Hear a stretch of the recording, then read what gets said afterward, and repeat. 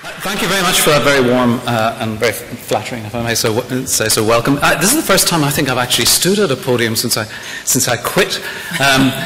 So what I can do, I think, is set aside some of the devices that I have used over the last decade or so to express my own views and express them rather more directly. Those of you who've ever worked in civil service will know what you do when you disagree with something. You can't say you disagree with it. You find someone else who said they disagree with it and you quote them saying it and you say, you put it in the context of a rich policy debate and all that kind of stuff. But I can leave that behind and I can say to you that absolutely, in my opinion, this coalition government is dangerous to the health of the population of this country.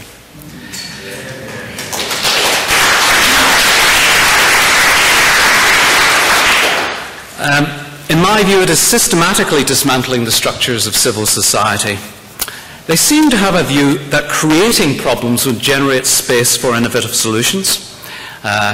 Witness their short-lived addiction to the notion of big society, that somehow creating lacunae in the provision of care and services right across our communities would enable those communities somehow to step up and fill that gap, completely ignoring that there are huge differences in the communities, huge differences in this city of almost 10 years life expectancy between the best off ward and the worst off ward. Huge differences in the social capital in each and every one of those communities.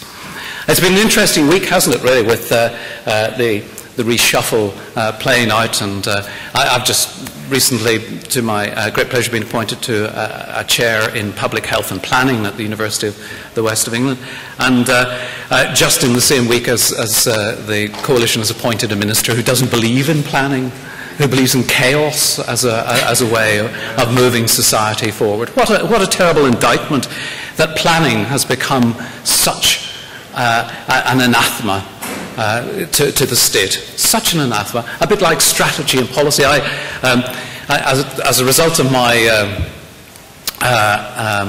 leaving the Department of Health, but more probably the interview I gave with The Guardian, I was asked would I mind standing down as joint chair of the government's Sexual Health Advisory Committee. Not unexpectedly, I thought, really.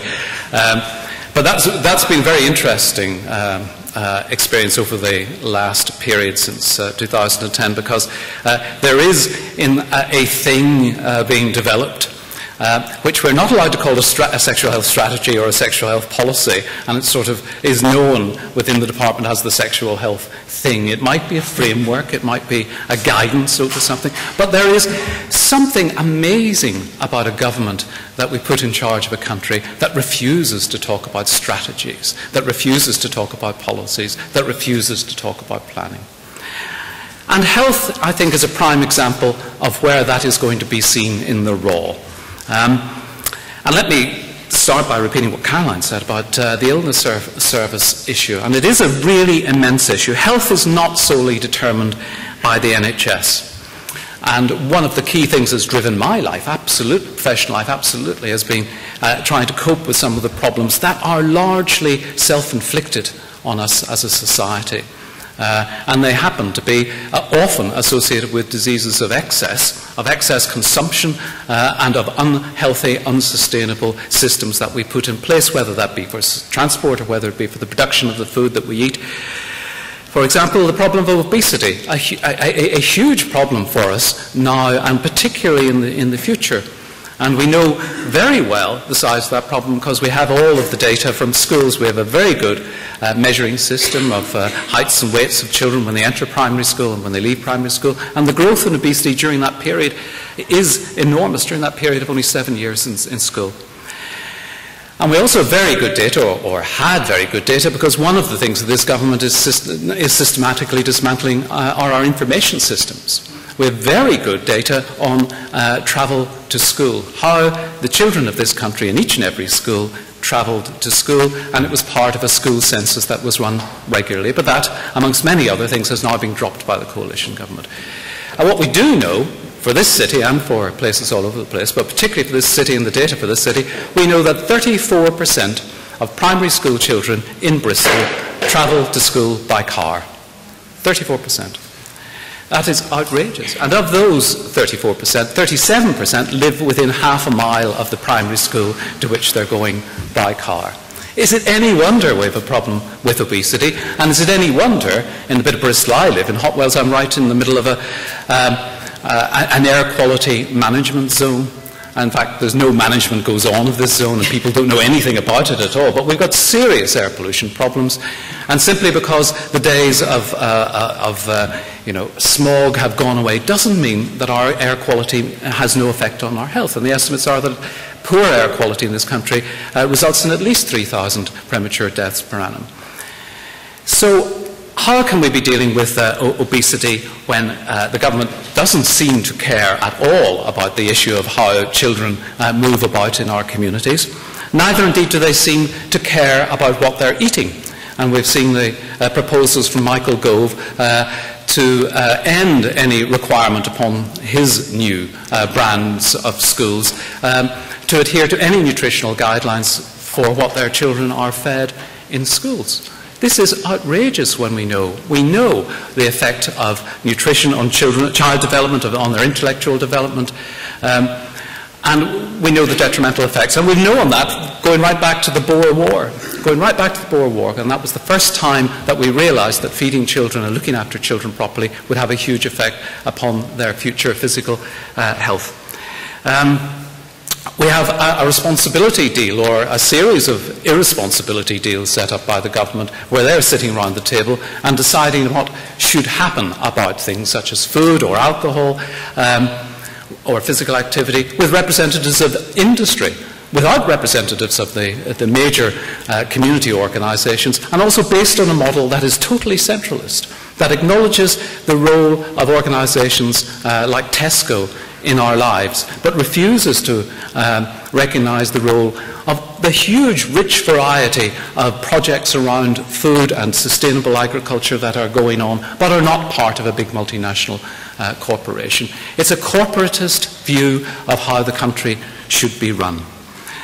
Tobacco, we're sitting in a city famous for tobacco, and tobacco and slavery. What a proud basis for the wealth of this city. And you only have to walk up the Park Street and see the Wills building of the university, and the Wills family donated huge amounts of money to Bristol and did some good, I must admit, despite all the harm that has been done. But this city council, in its pension funds, and along with every other council in the southwest, has money invested in the tobacco industry. £100 million invested by the local authorities in the southwest region in the tobacco industry. What could that do if we could manage to liberate that money from those pension funds and have those pension funds invested in socially useful enterprise, in economic development at a local level? That would generate a return not only for the pensioners who rely upon the pension funds, but would deliver a return for the communities.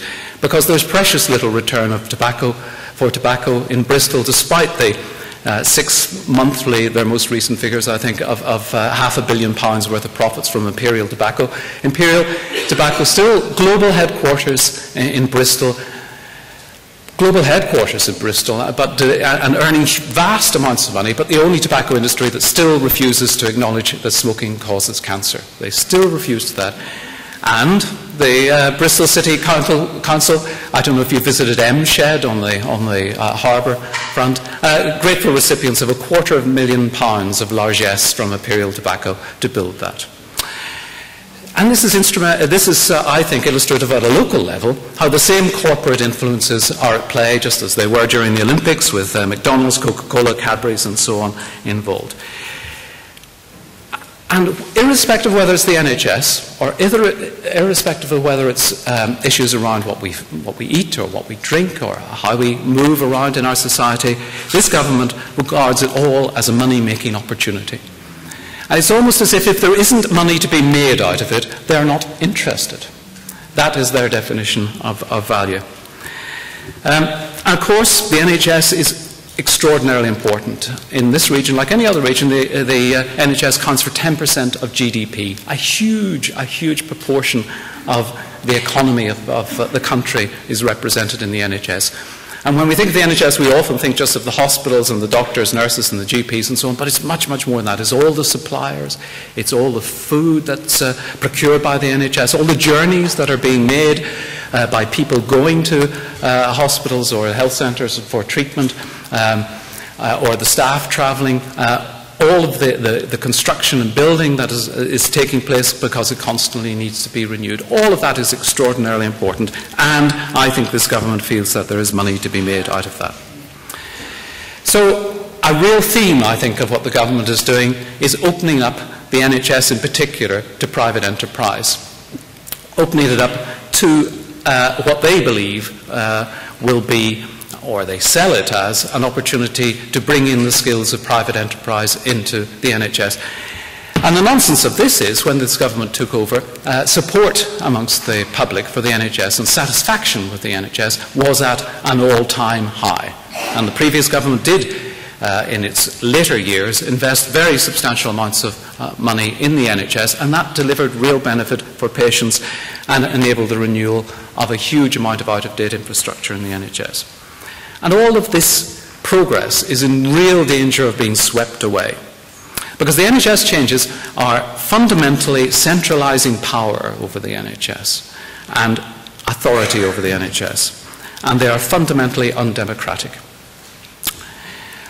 In creating the NHS Commissioning Board, led by Sir David Nicholson, what you are seeing is a very substantial proportion, maybe 50% of all of the NHS spend is going to be channelled via that organisation, the NHS Commissioning Board, based in Leeds, accountable to the Secretary of State, but basically able, as a public body in its own right, to go its own way. And we look forward to seeing the mandate when it is announced, the mandate between the Secretary of State and the NHS Commissioning Board, and there are already rumours of very serious disagreements about the content of that mandate, and it will be absolutely vital. So this organisation will control 50% of the spend. That's what the government aims for.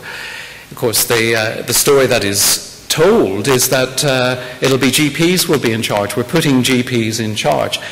Let me tell you, I trained in general practice, and there was no part of my training in general practice that in any way equipped me or any other GP to run what is a multi-million-pound public sector organisation.